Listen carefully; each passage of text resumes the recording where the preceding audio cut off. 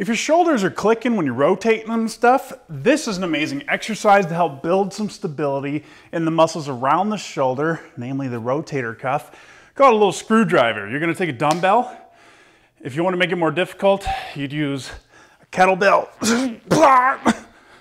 And you'd start by first pulling the shoulders down away from your ears toward the hips, and you're gonna work on slowly rotating the arm as far as you can into internal rotation and then into external rotation. The hand is turning out without letting your shoulder just willy-nilly move around.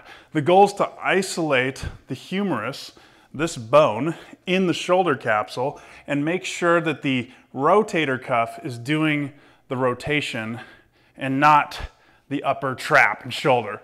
So going through this, maybe 10, 15, 20 repetitions slowly, hitting that end range and holding it there each time,